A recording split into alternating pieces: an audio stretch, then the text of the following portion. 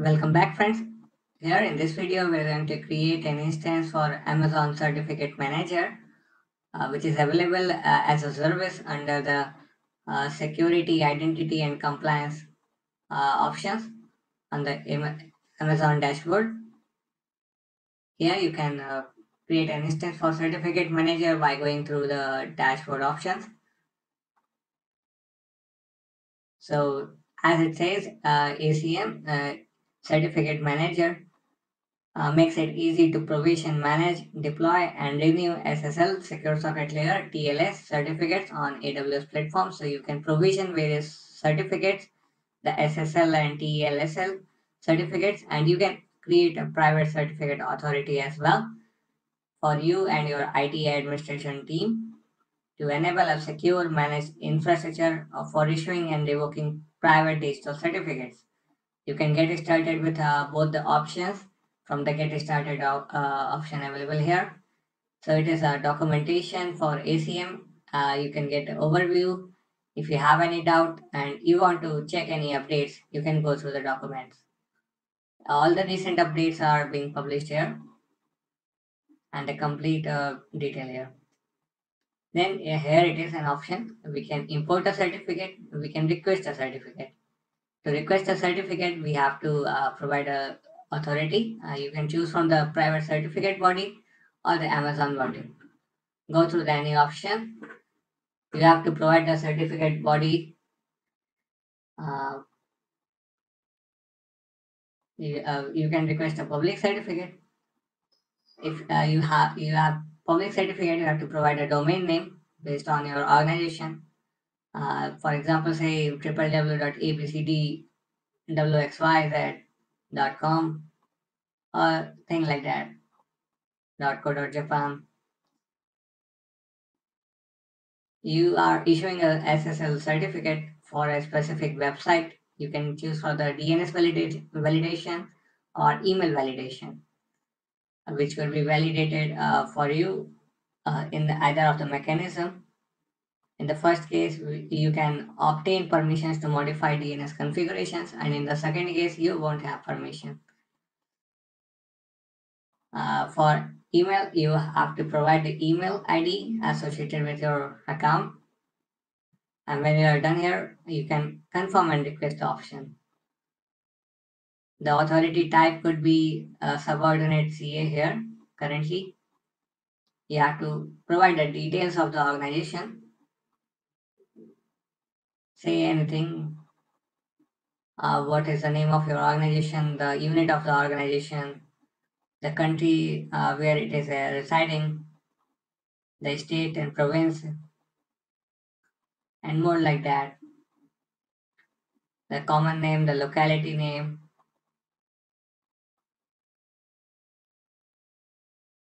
So you can create an SSL certification and make your website more secure. It will be available to your users in a secure fashion. Phishing could be quite difficult if you obtain an SSL certificate. You can provide various options, the common name for your, and hit the next option. You can always choose from the advanced settings that is available here. You can choose from the RSS certifications, the ECDSA, or more, the algorithms that are used to generate the key. You can also enable the certificate revocation list, CRLs, to your S3 bucket. You can provide a link to your certain S3 bucket related to this list. You can provide a custom CRL as well. And then finally, if you are done, hit the create and confirm option.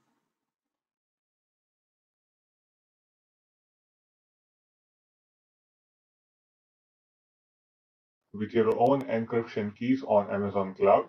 You can manage your own encryption keys with FIPS 142 level 3 validated HSMs.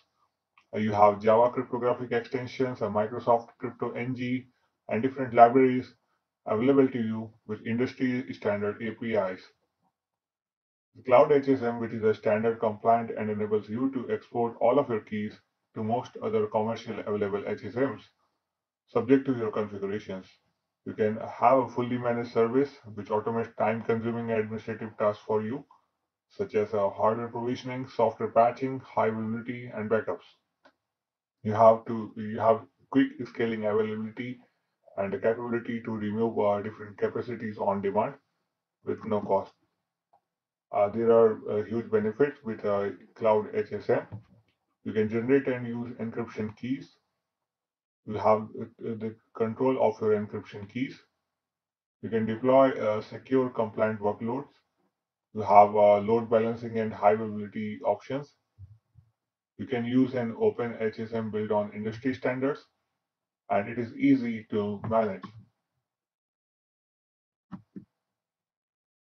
So how it works, you have a cloud services instance running on Amazon Web Services, be it on a virtual private cloud or a public cloud. You have a Cloud HSM running as an instance within a VPC on AWS.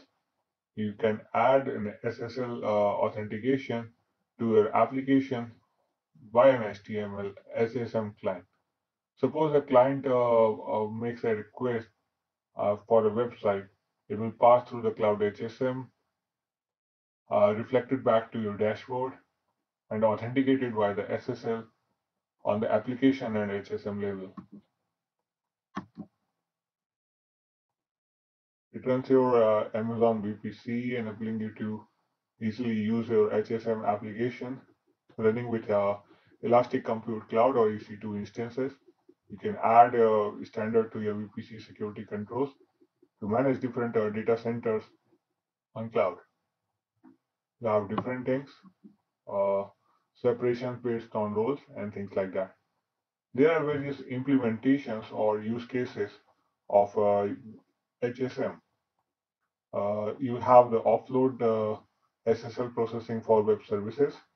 For secure socket layer SSL authentication, you can use to confirm the identity and web server to add an HTTPS connection via the certificate manager and other tools. You have the protection of with private keys for an issuing certificate authority using public key infrastructure or PKI for entity to issue digital certificates, for your organization to store a private key and sign the certificate request so that you can securely act as an issuing certificate authority to issue certificates to your organizations. You have to enable transparent data encryption for Oracle databases. You can use Cloud HSM to store different types of encrypted data. It could be supported with SQL Server, uh, RDS, and different kinds of databases as well. So this is a example with using Cloud HSM with VPC. Here we have instance of HSM connected via SSL to different VPC instances. Here we have one application instance running similarly. We can have different instances running simultaneously in sync with each other. There will be an authentication stage for hardware security model. They will be authenticated via the cryptographic keys to the client. We have different kinds of certificates for hardware as well. The hardware certifications, the manufacturer hardware certification, the HSM certification for clusters, and cluster CSR. We could also integrate HSM with different applications or cloud vendors as well, like Appian, SAP, and different tools like that. We could also integrate with VMware Cloud. We have the Cloud HSM, where we have uh, a person to have the control keys and crypto operations. Then there is an AWS administrator which manages the appliances and different DevOps tools. We could also integrate it with different kinds of network instances or services with subnets, resource groups, and different things. It will protect you from a malicious invader for compromised front-end instance. It will protect you on the hardware level or for the database level with certificates and things like that. We have bucket. We can add the security to your bucket by allowing you to create backups authenticated with HSM, or you can restore to the new with HSM. You can perform these operations both graphically and with a CLI command line interface of Amazon command line.